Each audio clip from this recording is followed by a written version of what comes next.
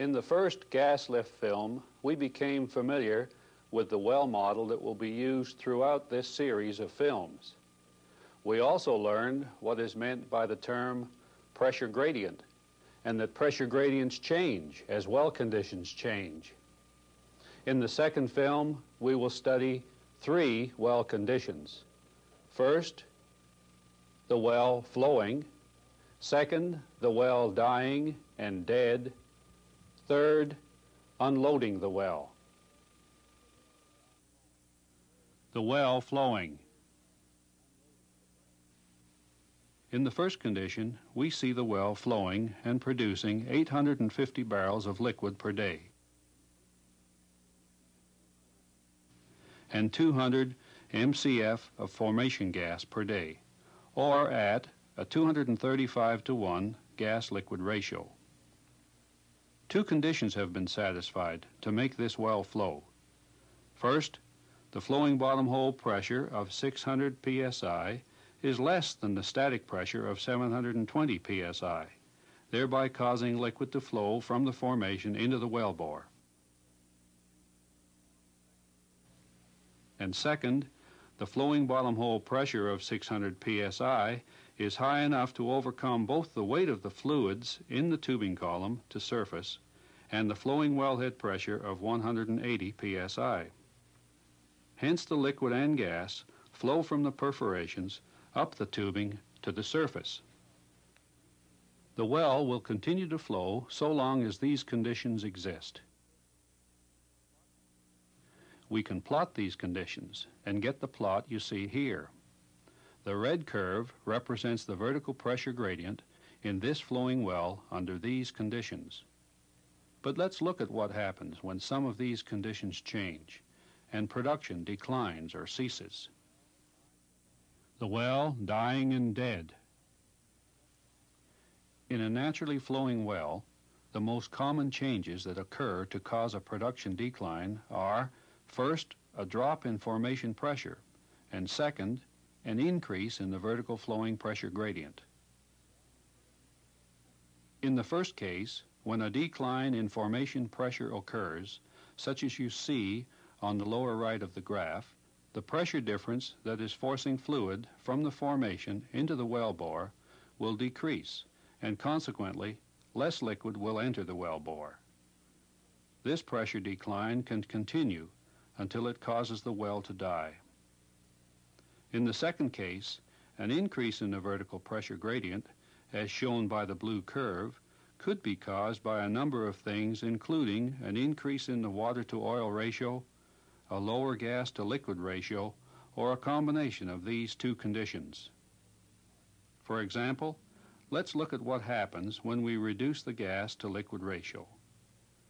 When we reduce the formation gas from 200 to 150 MCF per day, we see that all well conditions change. Flowing bottom hole pressure increases from 600 to 640 psi. Liquid production has decreased from 850 barrels per day to 700 barrels per day. Further reductions in formation gas will result in still lower liquid production, and the well will die. To illustrate, if the formation gas is further reduced from 200 to 120 MCF per day, we note the following changes. A slow but steady loading up of the well. The flowing bottom hole pressure is rising.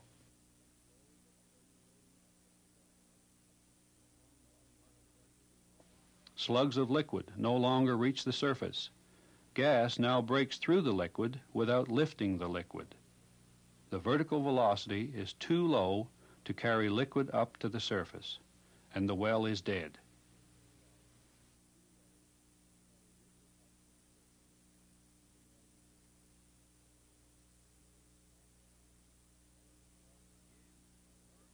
Again, referring to our graph, the yellow curve represents the static pressure gradient for the dead well.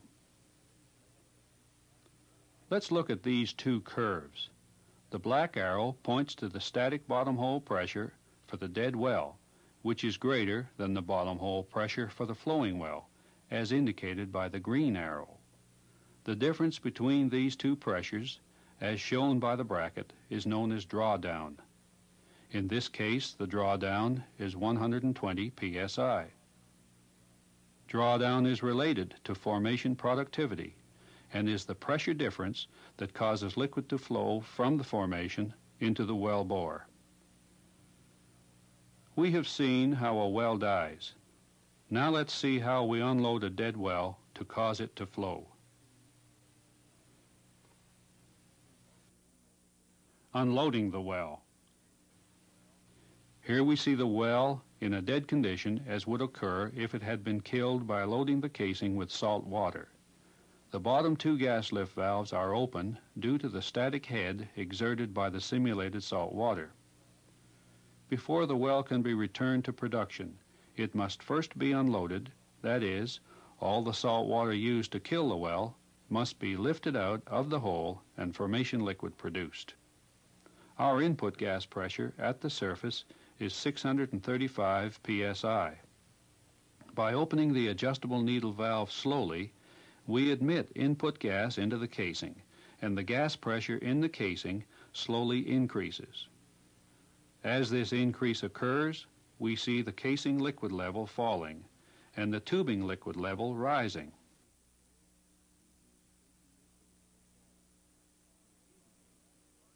These changes are caused by the gas pressure forcing the casing liquid through the open gas lift valves into the tubing.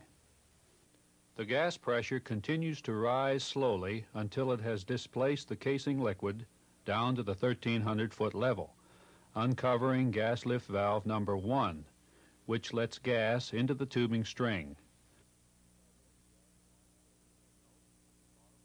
Note that the bottom hole pressure is 1,040 psi. The input gas volume can now be increased, which further decreases the pressure gradient in the tubing above the gas lift valve number 1. Note that bottom hole pressure has declined from 1,040 psi due to this decreased pressure gradient. But also note that the bottom hole pressure is still higher than the static pressure of 720 psi, and that as a result, the well is not producing any formation liquid. All the liquid being produced by this top valve is coming from the casing tubing annulus. This top valve is an unloading valve and is used only during the unloading operation. It is designed to close soon after the next lower valve is uncovered and the casing pressure drops. At gas lift valve number 1, the difference between the tubing pressure of 320 psi and the casing gas pressure of 540 psi is 220 psi. This pressure difference is sufficient to move the liquid from the casing through the lower gas lift valves into the tubing.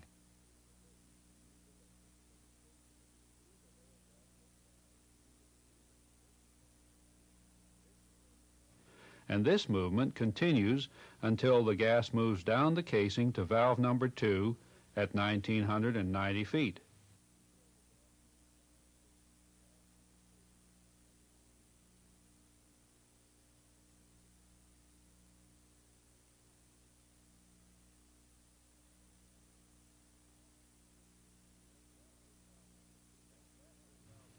As gas lift valve number 2 is uncovered, it lets gas into the tubing.